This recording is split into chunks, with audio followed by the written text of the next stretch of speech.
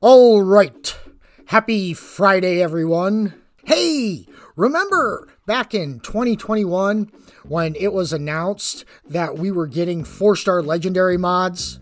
Then, remember back in 2022 when it was announced we were getting 4-star legendary mods? Well, now it's 2023 and still no 4-star legendary mods. Do we really even want them anymore? I guess, I don't know. But for those of you that do, all is not lost, dear viewer, because deep within the glitchy, buggy, nougat-filled files of Fallout 76, there is a light. A light that is a file of 4-star legendary mods. And we're going to take a look at them today. Now, like, subscribe, super thanks if you want. Let's get into it. First, let me explain how 4-star legendaries were originally supposed to work. Once you apply the fourth effect, it becomes untradeable, bounded to you, and that 4th star becomes locked. You keep it forever, just like herpes. And it also had something to do with a new currency called legendary shards. I don't know. You really can't find much on that. So today, I will be showing you the mods for armor, melee, and ranged. Now, the mods for power armor are exactly the same as for armor. All right, first up, armor. You have collectors, daredevil, elemental, elusive, enervating. Enervating? Is that even a word? Yes, it is a word. It causing one to feel drained of energy or vitality. The enervating humidity of the coast. Huh. Oh, we learned a new word today. Neat. Where was I? Oh, yeah. Guardians, haulers, invigorating, and persisting. Collectors, magazines, and bobbleheads effects last 20% longer. Daredevil reduces AP cost for sprinting by 10% while in combat. See, some of these sound redundant, like we already have some of them. Elemental, every 5 minutes, adds 20 resistance for a random element. That sounds a little OP.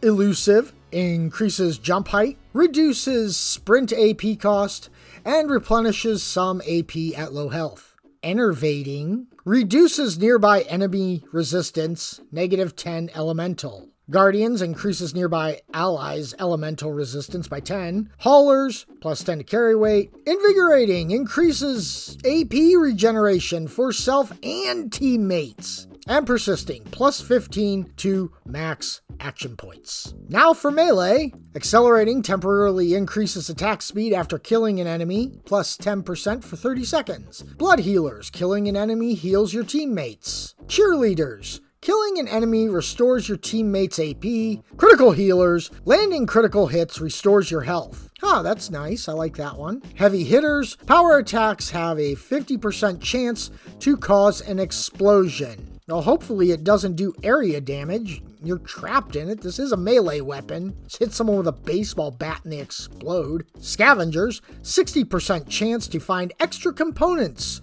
when you are searching containers and corpses ×2. Now, I don't know if any of these are stackable with anything else, so I don't know. I would probably say no, they're not. And warmongers, plus 150% damage on the next hit within 15 seconds of a kill. That's pretty nice. You're gonna hit somebody and then you're gonna kill them back to back. Ranged weapons. Bruisers, plus 15% damage, plus 25 damage resist after bashing an enemy. Headhunters, 0 ammo cost for 10 seconds after a headshot kill. Ooh, that's a nice one. And then there's the Scavengers and Warmonger. Now, just because these files are within Fallout 76 doesn't mean we're going to get 4-star legendaries. But since it's in there, I thought I'd go over it and we could speculate on whether we're going to get them or not. I don't know, we don't have a roadmap. How the hell should I know? But tell me what you think in the comments. Do you even want 4-star legendaries? Do these mods look good to you? Do you still want camp pets? I'm gonna say yes, you do, but I'm gonna tell you right now, camp pets are gone.